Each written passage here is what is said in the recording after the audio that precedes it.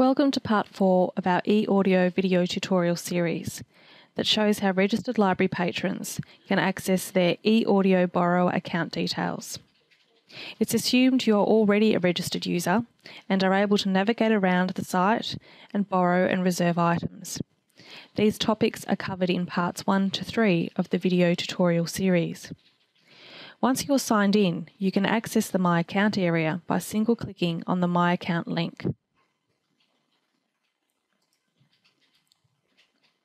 This takes you to your account summary, which displays My Account details, active loans and reserves, loan history, available loans and reserves, and feedback.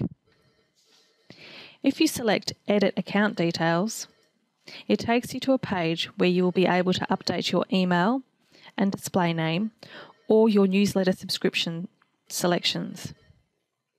Don't forget to save your changes before moving away from this page. Please note, however, that if you update your email address here, to give us a call or visit your local branch to ensure that we update your details in our main library system. The reverse also applies.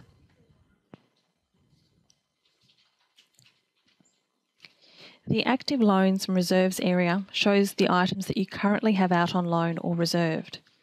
For items you have on loan, you will be able to download the item from here by selecting the Download button.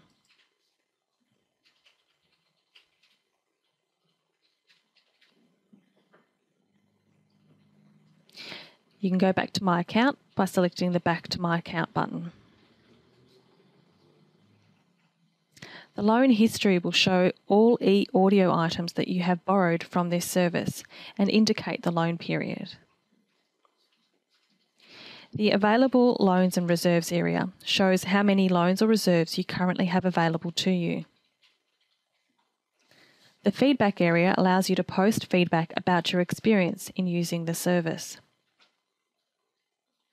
To go back to the main area, just select Start.